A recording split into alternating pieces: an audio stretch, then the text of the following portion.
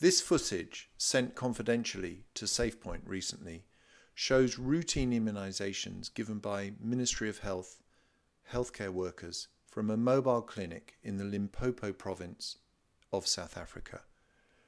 The camera person assures us that over a 30-minute period, the same syringe was used throughout on all patients.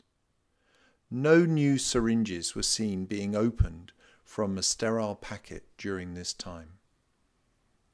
You can see in this short clip the nurse in the red apron reusing the same syringe on 2 patients, a teenager and then a young baby. This is a gross violation of the rights of the patient and must stop. Every injection must be given with a clean syringe from a sterile packet and destroyed after use and then disposed of in a safety box.